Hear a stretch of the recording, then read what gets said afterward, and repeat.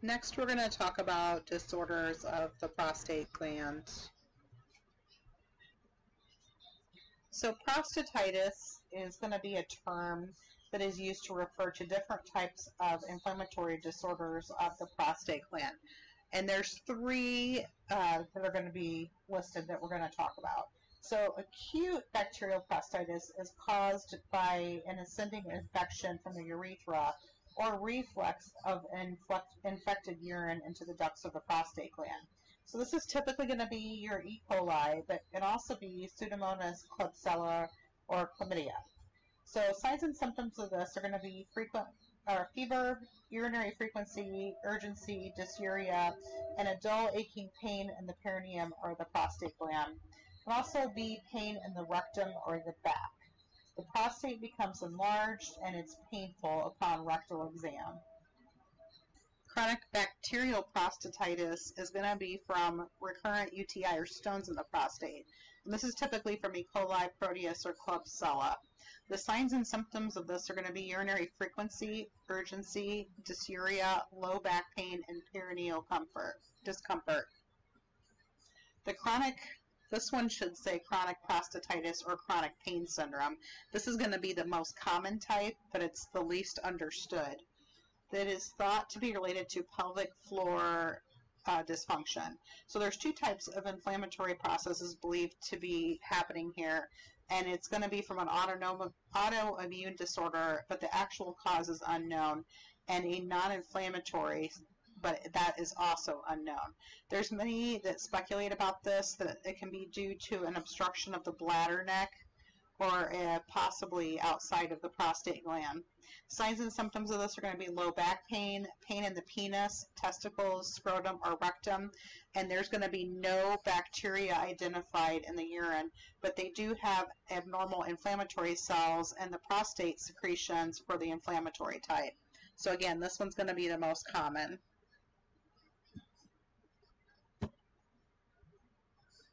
So prostatitis is going to be pretty difficult to diagnose. Urine and prostate secretions are generally examined and cultured to check for urine and blood cells, as well as bacteria. They can also perform x-rays and an ultrasound to visualize any pelvic structures, and they can give medications to treat this. So bacteria prostatitis is going to be treated with the appropriate antibiotic based off of a culture, and this is a pretty long-term treatment plan. It's going to take about 4 months to treat. So they have a potential to relapse after antibiotics are finished. Just as a side note, I've seen patients be on antibiotics prophylactically for this, but that's not very common. So non-bacterial and chronic pelvic pain syndrome do not respond to any drug therapy. So they can have relief from symptoms with NSAID treatments for pain and to relieve inflammation. But think about all the side effects that an individual can have for NSAIDs, and not everybody can take those. Anticholinergics may reduce voiding symptoms like the frequency, urgency, and dysuria. So some of these are going to be like your ditropan, your oxybutynin, your Detrol, Vesicare. That relaxes smooth muscle and helps with spasms. Muscle relaxants are also used depending on the symptom severity. And you can use stress reduction activities like warm baths, avoiding of sitting for extended periods of time, and guided imagery. There are just other things that help with that. Nursing care is going to focus on your symptom management. You can increase fluids up to 3 liters a day, increase your fiber, promote regular bowel movements, and that helps ease pain associated with bowel movements from this. Sitz baths can help relieve pain in the peritoneum or in the rectum, and it's very important that the patient finish all their prescription of antibiotics with this. This type of condition is not contagious. Then we have BPH, or benign prostatic hypertrophy. The pathology of this is there's hormone changes in men as they age, and that makes the prostate more sensitive to the availability of DHT, and the estrogen appears to synthesize the prostate glands to the effects of the DHT. An increase in estrogen levels due to aging may contribute to this as well. So this begins with small nodules in the inner layers of the prostate, and enlargement occurs with inward growth that gradually compresses the urethra, leading to urologic symptoms associated with BPH, and this generally occurs gradually over time. Your risk factors here are going to be your typical preconditions, age over 48, family history of this, and then right here, African American and Hispanic individuals are more likely to have BPH, and then a diet high in fat and meats.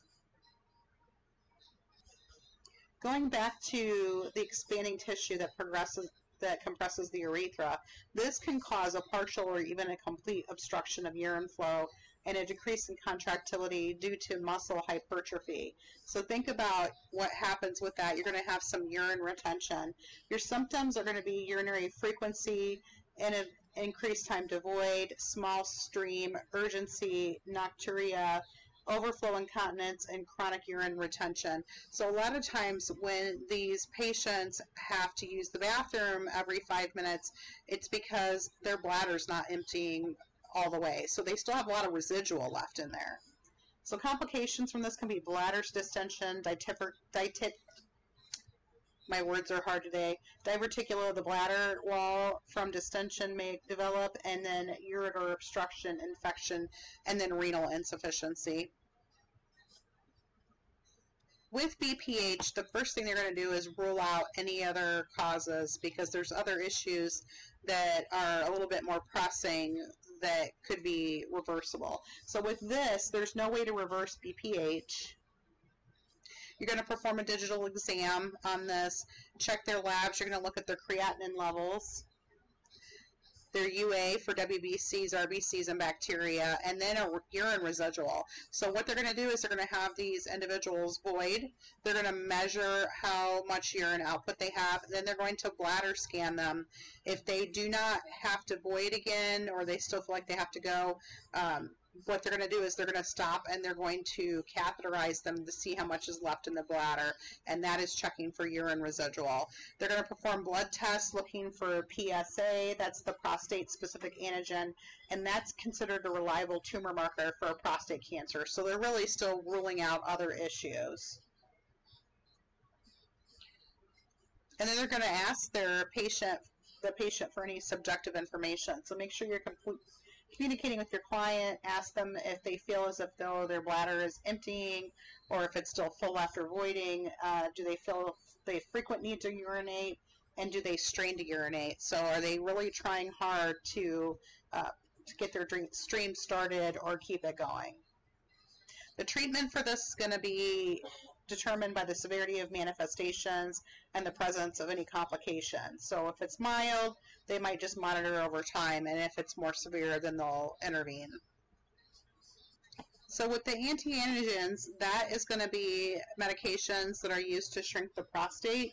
They may cause impotence and decreased libido over time, and examples of this are going to be your Proscar and your Adavert. So they are only effective if the prostate is about 40 mils or greater in size. And really for nurses need to use caution with administering this, and not administer this medication if they're pregnant. This medication really can cause harm to male fetuses. So use caution. If you are the nurse caring for this patient and you happen to be pregnant, all you need to do is ask another nurse to give that for you, and they will understand. So the other one, the alpha androgenic antagonists, that's going to be a lot of education with the family too. So you're going to have slow position changes to avoid dizziness and falls, monitor their blood pressure, and then check with a healthcare professional prior to taking any over-the-counter medications, such as for cough, colds, or allergies, because they can contain an androgenic agent. So this is going to relieve obstruction and increase flow of the urine by blocking smooth muscle contraction. And again, the side effects are going to be orthostatic hypotension, and that's going to be your Cardera and your Flomax. And the other name for Flomax is tamsulosin, but with Flomax, the way that I always teach people to remember that this is for BPH is it kind of makes your Flomax. I don't know how else to remember it, but that seems to work for me. So if it's mild, at first they're going to treat with Proscar or the Adavert, and then both the Proscar and the Cardura together will be more effective than a single agent. So keep that in mind if your patient has manifestations that tend to progress over time. So there are some surgeries to help with this, but those are in the more extreme cases. So these are the men that have urinary retention with recurrent UTI, hematuria, or stones that are going to be leading to renal insufficiency. So those are the ones that are going to be candidates for this. The minimally invasive surgery is going to be the transurethral microwave thermotherapy, and that's going to heat and destroy the excessive prostate tissue. So during the procedure, a cooling system will protect the urinary tract, and this takes about an hour. The transurethral needle ablation is called a TUNA, T-U-N-A, and that is heat produced by radio frequency, and that burns away the area of the enlarged prostate. And this leaves an area that helps improve the flow of urine through the urethra. And then we have transurethral surgery. So this is called a TURP, so transurethral surgery. And that stands for transurethral resection of the prostate. So this one's going to be a little bit more common. So this device is actually inserted through the urethra, and I know it looks pretty barbaric, but this is a lot less invasive than the way that they used to do things with open surgeries. So this involves removing the obstruction that, of the tissue, and that is removed one piece at a time. So the tissue is flushed through the bladder with fluid and then flushed out at the end of the operation. So they're breaking it up in there, pushing it into the bladder, and then it gets flushed out. And again, a lot less invasive than it used to be. So you're going to be monitoring these patients for the first 24 to 48 hours after surgery, and you're going to notify the physician if the patient has any signs of hemorrhage. So decreased H&H, tachycardia, hypotension, and so on. Some of these patients will come out of the surgery with a TBI in place, and I kind of mentioned that in the other lecture if you watched that one first. If you haven't watched it, make sure that you open that one up and go to the end and watch the video. Depending on the severity that your patient is experiencing, they also might possibly do a transurethral incision of the prostate, and that's where they're going to make small incisions where the prostate is attached to the bladder, and they split the gland, and that decreases the pressure within the urethra. So if they're doing that one, then you're not going to have any tissue removed, and there's less chance for post-op complications. So think back when we were talking about this, and I said it's a lot less barbaric than what they used to do. Well, they still do an open prostatectomy when it's absolutely necessary, although I don't see it as often as I see the TURPs anymore. So TURP, T-U-R-P, is the most common one, and then this would happen if needed. So this is going to be done when the prostate is very large, and they usually experience ED for about 3 months after surgery. They can also be doing a retropubic, and that is going to be the preferred method, and this really decreases the risk of ED. So a prostatectomy or a perineal prostatectomy or suprapubic. And there's going to be a lot more risk for bleeding because think about how much more invasive this surgery is versus this one.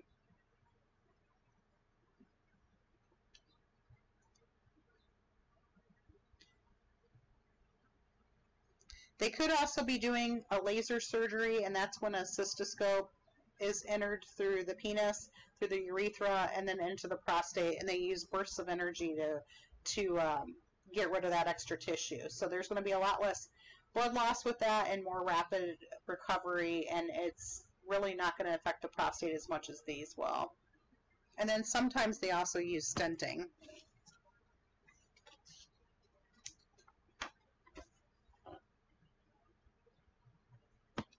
So post-op care, you want to do your assessments, frequent vitals.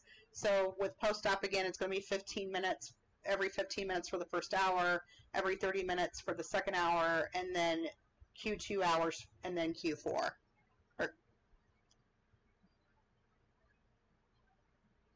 You're going to increase fluid intake, and that will reduce any burning discomfort and decrease the risk for UTIs. And a B&O suppository can help relieve bladder spasms. So TERP syndrome, that's going to be caused by the absorption of irrigating fluids during and after the surgery, and if it's untreated, it can lead to seizures and arrhythmias. May also decrease hematocrit, hypertension, bradycardia, nausea, and confusion.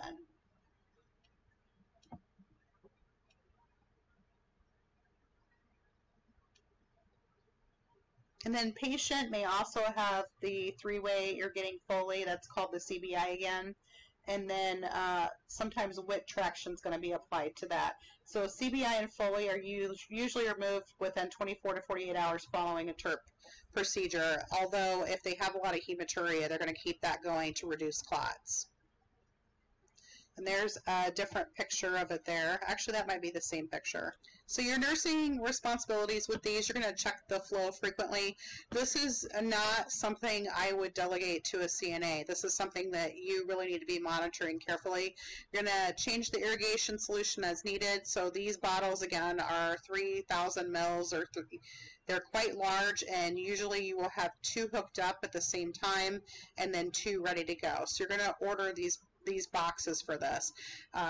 When you go to empty the catheter, it's best to order a bucket from Central Supply, because the urine amount that's in here combined with the fluid, it's going to be too much to use a bladder liner. Of course, wear your gloves. And you're going to compare the INO. That's very important. So whatever you're measuring out here, again, I usually use a bucket. Make sure that you measure it and subtract this amount of fluid. Epic does a really nice job of doing that for you, but I always just like to double check it. So if the solution is not returning, irrigation may be necessary, and that is done manually. So what you would do is you would unplug the Foley catheter at the port site, and you would manually irrigate with a syringe. Other things to consider, I don't know if I mentioned this in the other PowerPoint, but the part that goes into the patient, like right before the actual Foley part, is a 3-way catheter. So they are quite thick. They look kind of intimidating, but the patient is sedated when they are put in surgery. So one lumen is used to drain the urine, another one is used to inflate the catheter balloon, just like you would see with the traditional Foley, and then the final lumen carries the irrigation solution into the bladder. And this is primarily used in genital urinary surgery, but I've seen it used with other things too. You want the color on this to be light pink or colorless, and that prevents the formation of blood clots. So some of your signs of obstruction are going to be no urine, of course. So if you don't have any urine coming out, no fluids are coming out of the bag. The urine is frank and bloody, mini clots, and bladder spasms. That's going to be the other thing. So when you're assessing these patients, if you think that it's not flowing in, you're gonna empty the bag, and you should be seeing like a constant drip coming out depending on how fast this is going. And the other thing is they'll have some kind of overflow urine that's coming out of the tip of their penis, because the bladder is so full it's just kind of spasming and coming out. But with those patients, you can make sure that you bladder scan them, and it'll show that they've got a lot of urine in there. So urine characteristics, you're going to see them here. This one's quite dark. You're going to have light red to dark red, and that is normal the first day of surgery. What you don't want to be in there is blood clots.